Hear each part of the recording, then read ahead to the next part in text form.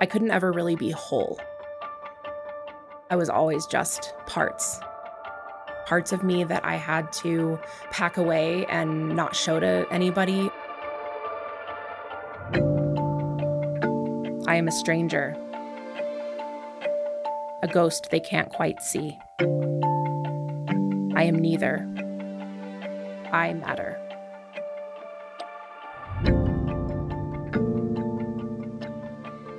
Probably what I hear most from students about, the messages they receive from family, from friends, from media.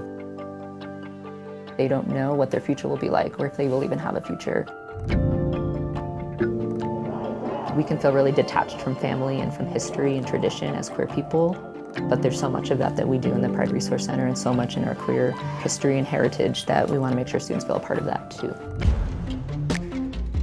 This year in 2023, we're celebrating 25 years of Pride. GLBT Student Services opened August 1st, 1998. Looking ahead to the next 25 years of Pride, I think our mission is really to think about this word thriving. And thriving to me means holistic wellness. They're happy, they're whole, they're celebrated, their mental health is good, their grades are good, they have plans after graduation. Getting their job, creating the family they want. Being a trans elder one day, those things are all real possibilities for them.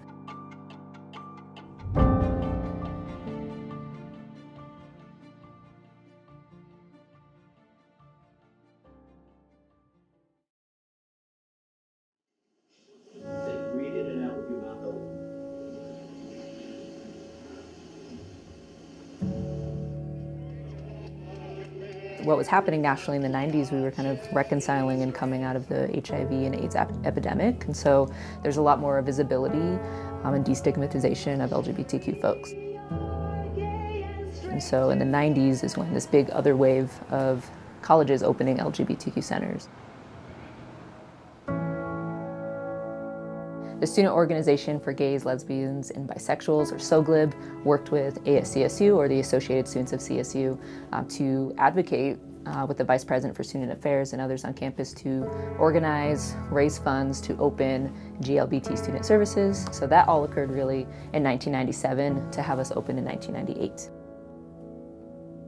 And when we had our physical location open, Matthew Shepard was murdered in an anti-gay hate crime. And so Matthew was a student at the University of Wyoming in Laramie, but died here in Fort Collins. Because around that murder, there were also some bias incidents happening on campus here at CSU and in Fort Collins. There was a lot of pride, too, around CSU being one of the earlier schools to open an LGBTQ center, despite all the things happening around the nation at the time. There was actually no physical location. It was just a half-time person who worked in residential life. Lisa Phelps, who was our first director, was only a part-time director. And it was later until November of that same year that we physically opened with a location. Randy McCrillis, he was the first full-time director of the Pride Center. Randy had some really interesting plans. He wanted to grow it. And part of it was he wanted to ignite the alumni base. And so I said, yes, I'd love to. Let's do it. Let's get involved.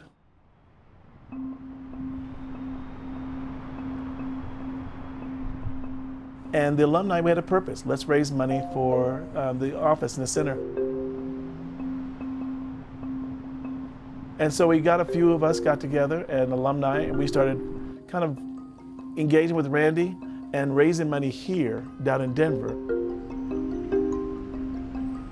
My first experience with coming out was fall of 1980, November 1980, election year. Then you had to call, leave your name and number on a recording.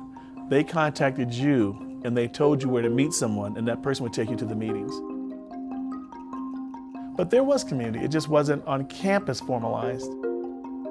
The first center was really literally just an office cubicle downstairs, but after the flood, you go upstairs and there's a space. It's not a cubicle with a desk and a chair.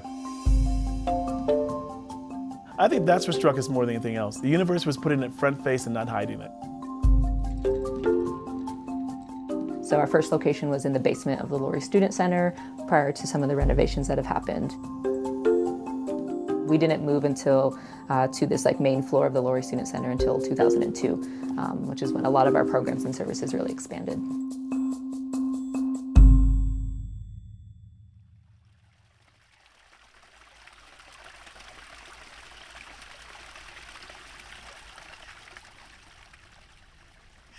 I definitely had a lot of internalized homophobia that I had learned throughout the years that kept me from really claiming my queerness.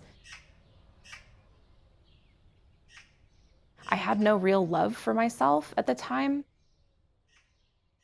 I was so invested in trying to make people like me that I really had no concept of how to be true to myself and explore myself and my identity. And yeah, in this picture, I was 15. I had been severely depressed. They knew nothing about who they were or what mattered to them or what was in store in the future. And I love them so much, and I didn't love myself when I was there, you know? So I've come a long way.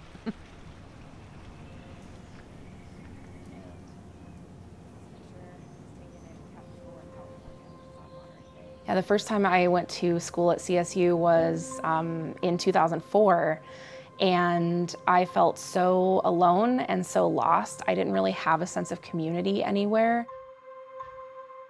I was so scared to get involved with any kind of clubs or, you know, anything that would have helped me meet people and feel a sense of belonging. I didn't know what I wanted to do. I had really no sense of direction. And as a result, I ended up dropping out. And then when 2020 hit and the pandemic started, and then all the things started happening with racial justice, George Floyd and Breonna Taylor, and horrible things were happening, and I suddenly just sort of realized that I couldn't not focus my life on something that mattered. And that sort of led to the realization that I wanted to go back to school, which was scary as a 30-something.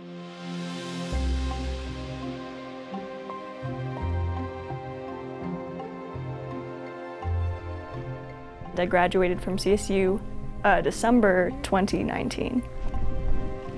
I grew up in Hawaii, so I came out here to Fort Collins partially because the mountains are right here and I love the outdoors. They're so pretty. Oh my gosh. The Pride Resource Center and the SDPS offices were really fundamental to a sense of belonging and place for me as a student. It felt very much like our pain was valid and something communal and not something to be suppressed or erased. Zombie apocalypse plan, and they're like community, and I'm like, oh, I gotta talk to this person, like.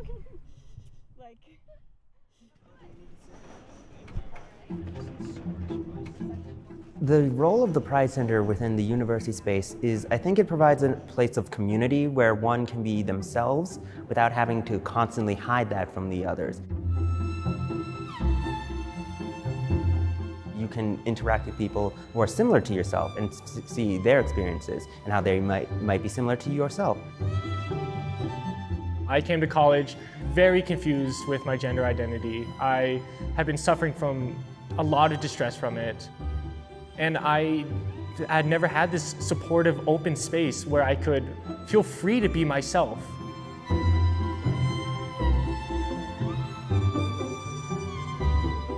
I started the year really apprehensive of whether or not I really wanted to continue college.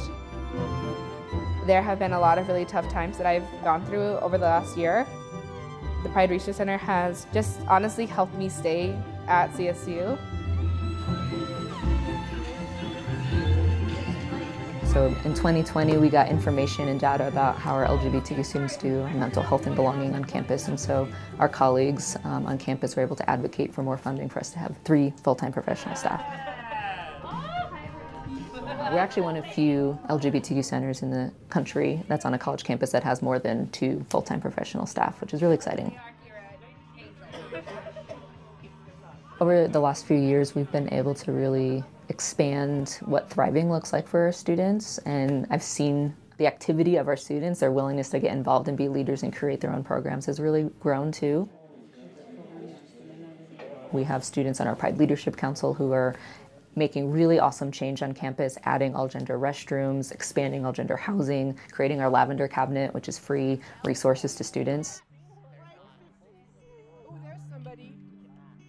We have groups like CSU House of Ovis, which is our drag house on campus. What we're doing tonight, the drag show is one of CSU's longest running student-led programs. It's also one of the largest CSU student-run programs, and it's historically been the largest drag show in the state of Colorado.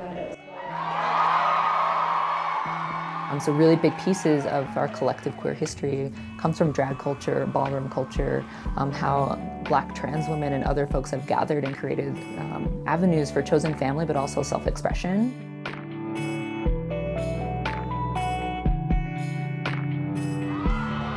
So to see our students really honoring that legacy by creating their own drag house, for example, hosting the state's largest drag show.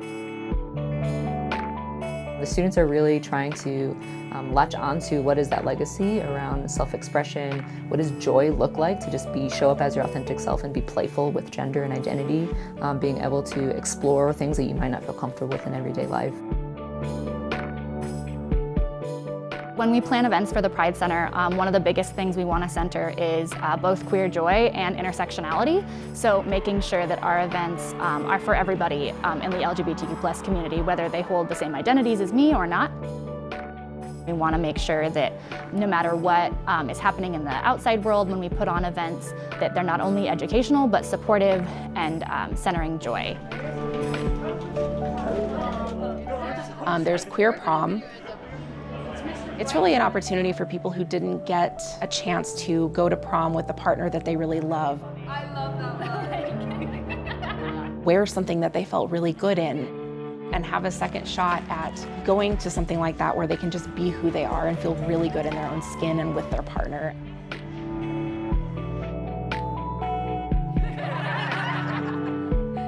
We have Lavender Graduation, which is our graduation ceremony for LGBTQ+ students. They get a special ribbon, like a cord, and it's just sort of a way of honoring the legacy of queer and trans students who maybe weren't able to be true to themselves when they graduated here, 20, 30, 40 years ago.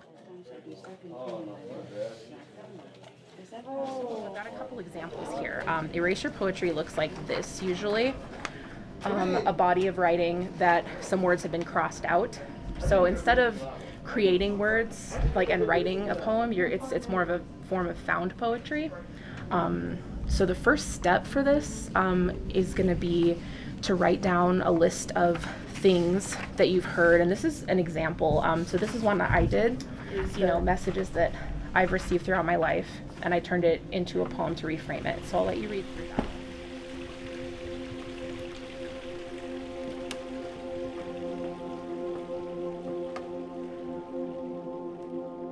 I was always just parts. Different parts that I showed to different people. Finally, not having to do that has been one of the most freeing things I've ever experienced. It's really important to do what we can to take care of ourselves and to reclaim our own power.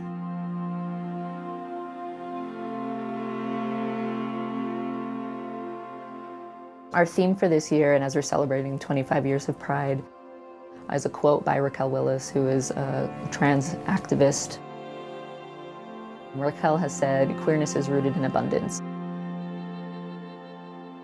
And that's, I think, a perfect summary of what the future can look like. Want it to be abundant in full, and a garden that is overflowing with flowers and possibility and futures. If your fraternity brother gets engaged, you do a big old thing on the plaza. You celebrate it. There's always this way that the mainstream community does it. But when we do it, it's reduced down to sex. Less about celebrating our lives in a very different way. We have it because we weren't allowed to have it before.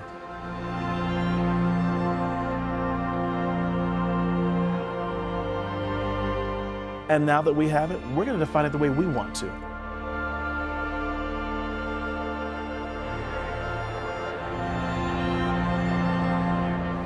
Transfer peer mentoring program. So you get paired with one of us mentors. We're all the ones running the booth. Gen Z, they know how to take care of each other. And I've really seen that a lot in the Pride Center. It's been so inspiring, and in a way it's been healing for that younger part of myself that never really received that. It's changed my whole life. It really has. 1, 2, 3.